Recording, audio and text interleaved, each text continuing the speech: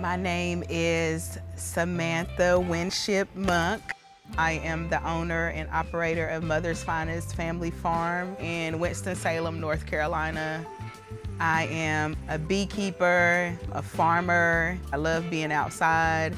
I love being connected to nature, and it's a huge part of my life. It's like doing the morning rounds every day, just kind of assessing what they need. We'll get you some.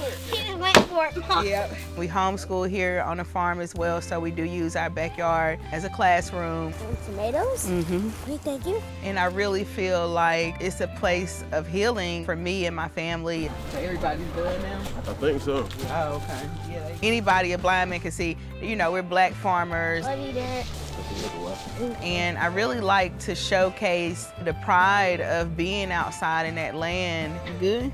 I think so. Okay, let's do it. And people can really have a sense of, hey, if that woman can do it, I can do it too. So we're just gonna get them kind of calmed down and we're gonna get to work here.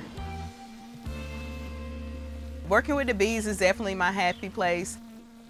I just like how they all work together. So this is what we would call a hive check. And I wish that, you know, more people could think like bees when they're maneuvering through life. See nectar.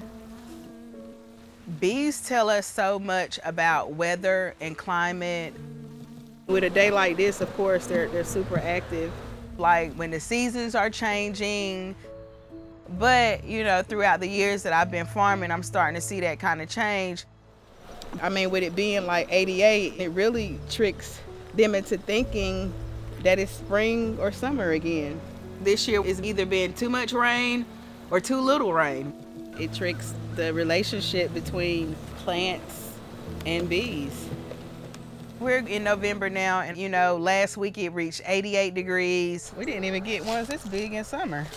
I've seen some brand new tomato plants coming up with flowers on them. These are not greenhouse tomatoes. I see sunflowers trying to bloom. Crazy.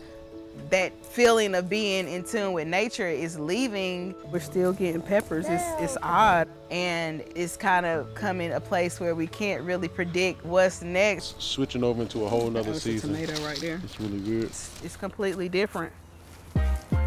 So it's hard to tell what to really do with a beekeeping season. We had a late spring. The bees didn't want to even come out. We need those bees to pollinate the plants, but if it's not warm enough, they can't even come out. And these type of things are factors in how we get our food. The habits of the bees have changed. The habits of our plants have changed.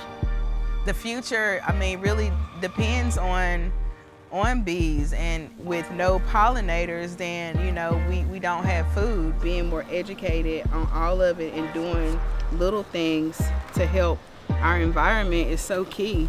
So I really hope that people will get more engaged with the environment, teaching our children about things that matter and topics that matter. What role do we have in trying to protect the bees and also native bees and plants? And I guess for me, my motivation in this is really trying to get back to that empowering the people and getting people involved and on wanting to stand up for something that's so important.